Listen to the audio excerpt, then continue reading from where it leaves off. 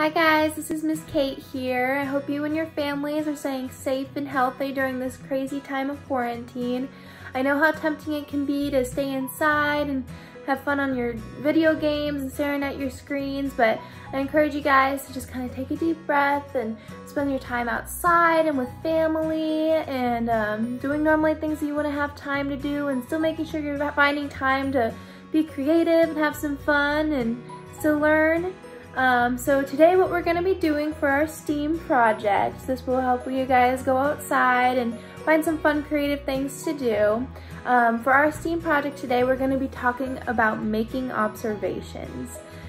Now, making observations is something that all scientists have to do. And so today we're going to tap into those scientist skills I know you all have, and we're going to make our own observations. So our first step today is go ahead and grab your journal and a couple crayons, and we're going to go, and I encourage you guys to go outside and sit in your lawn, your backyard, even just on your driveway. And I want you to find a nice spot to sit, and hopefully it's nice weather out. If not, you guys can do this from your house too, and you can sit in like your living room. But what you're going to do is you're just going to take about 2 to 3 minutes with your journal, and I want you to write down everything that you see, hear, smell, or feel.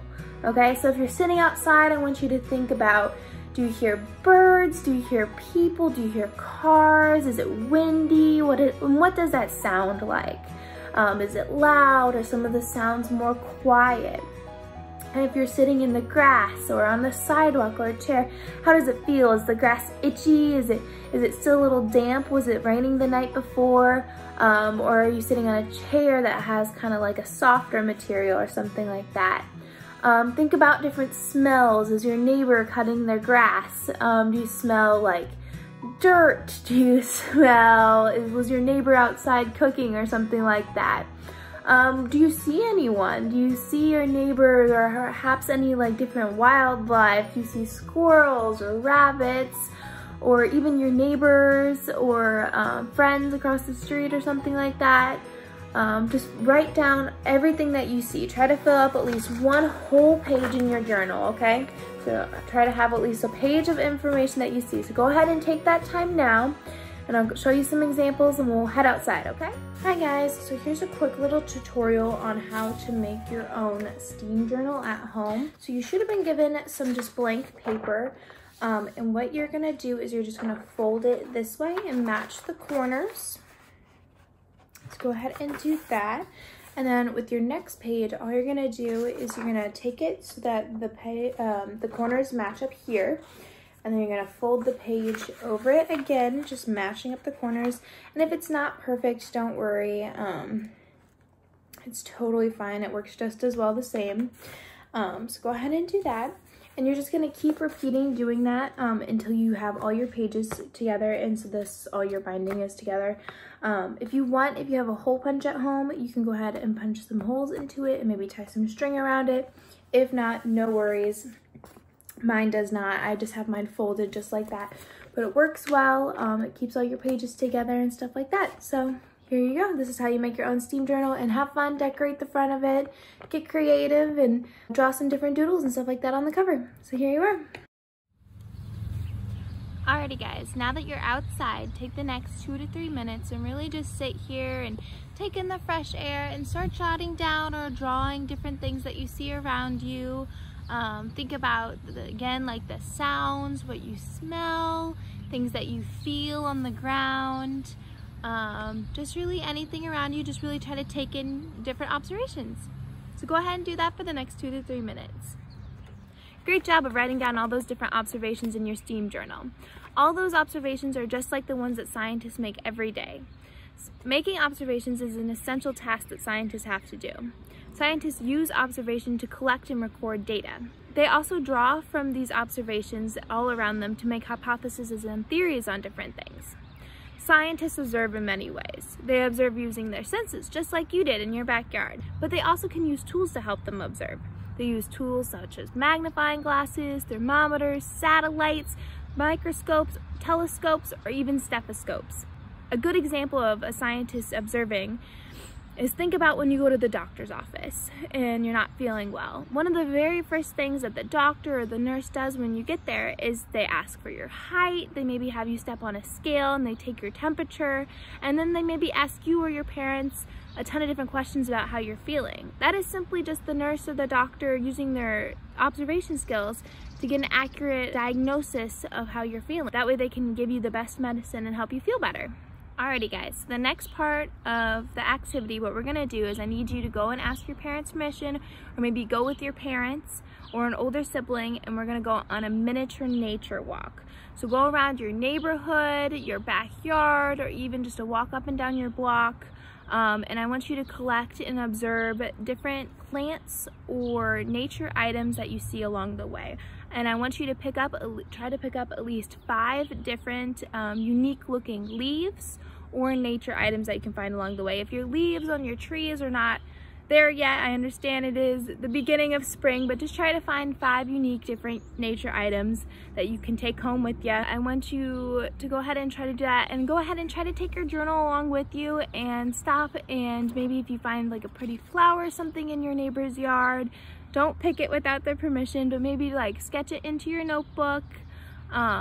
And just anything that you unique, try to use those observation skills that you just practiced by sitting here. You just really try to observe what's around you, but take this time also on your walk just to observe the area and take in some fresh air, okay?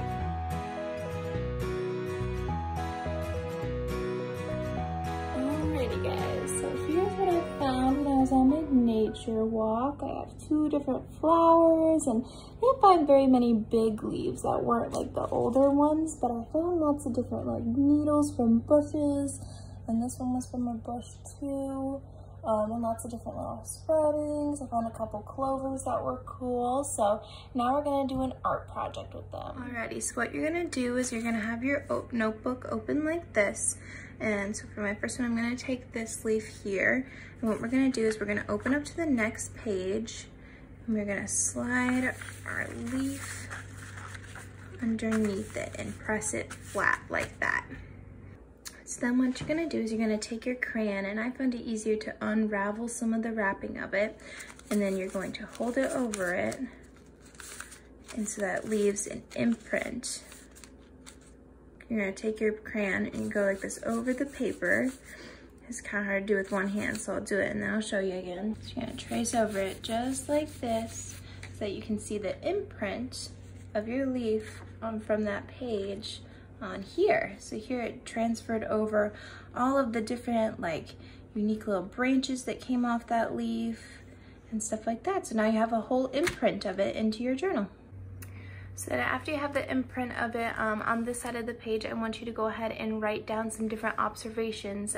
In the packet, I included a guide to maybe figuring out what type of leaf it is, or maybe you know what type of like bush that you pulled it from, and just try to identify, like give it a fun name even on this side of it, and just use your observation skills and write down some different observations about the plant. So I could say that this one is kind of like a dark green, it has some spunky edges on it, and that it has like a weird texture. You can even write down how it smells. Just use your observation skills again and just write them down on the side. So here's another example of a log that I did in my journal, and that was with this leaf group that I found right here. And using the guide that I had printed out from my kit packet, I determined that I think it might be a green ash leaf because of the way that it's headed up, and it's in a group of 6 leaves right there. But I also wrote down that it was just a light green color, and it came in a group of 6 leaves, and all these little veins in here were facing away from the stem. So that's an observation that I made that helped me determine what kind of leaf I thought it was. Alrighty guys, and then after you are done logging them all into your STEAM journal, some of them, if they don't trace very well, just go ahead and draw a picture of them. Like I know some of the flowers and stuff like that are kind of more harder to trace, but you can still get a little trace out of them. But you can go ahead and just draw those in there too if you would like. But after you're done doing that, another fun activity you can do with your nature items and your crayons is you can make a collage of sorts. So here's one that I did with my leaves. And I just use multiple different colored crayons and just trace them over in whatever pattern I want, and it makes this pretty little collage imprint of all your nature finds here. Alrighty guys, well I hope you had fun with your STEAM activity today, and hopefully you have a pretty collage and a nice start on a nature log here for you in your little STEAM journal. And I will see you again next week.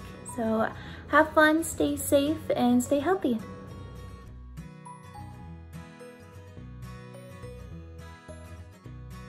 Alrighty guys, I know some of you might not be able to go outside, whether it's because it's raining or just other reasons. That is no problem at all. You can still participate in this project. What you're just going to do instead for the first half of the project and spending the 2 to 3 minutes outside, to spend that time in either your kitchen or your living room and still have space from one another, and just kind of sit and have a quiet space that you can just sit and observe for those 2 to 3 minutes. And instead of thinking about different nature sounds and stuff like that that you hear around you, think about all the sounds and the smells and the stuff that is also around you, whether it's your kitchen or your living room or even your bedroom. You are still able to observe around you. That's the nice thing about observing, like scientists, is that they do it in all different types of environments. Some people do it in offices, while some people do it in the jungle, and observe those different ways. So if you're sitting there observing, try to think about what different, like, do you smell food coming from the kitchen, or fresh air through the windows, or do you see a family member or a sibling, and do you hear different noises? Is someone playing a game in the background? Is it a little sibling with a toy? How does the texture of the carpet or the chair that you're sitting in? And then on your scavenger hunt around your house, you can find different unique items that have different textures that you can add to your STEAM log. Instead of doing like a nature log, you can do a scavenger hunt log from inside your house. So whether it is like unique texture of a wall or a carpet or a couch cushion or maybe a basket or something like that, you can do the same thing where you take your crayon and a piece of your paper. It's kind of the nice thing about having a journal that can hold apart, is that you can hold the paper sideways and you can hold it up to the unique item. This one's this texture of a wall. You hold it up to the item, like so. See, I've got the texture of these 3 different bricks, and that way you have that to log in your journal, and you can still make your observations on this side of the page of the different textures. You can write down all the different colors that you see into it. You can do this also with, like I said, baskets, toys, anything that has kind of like a funky texture to it, that will also work nicely into your journal.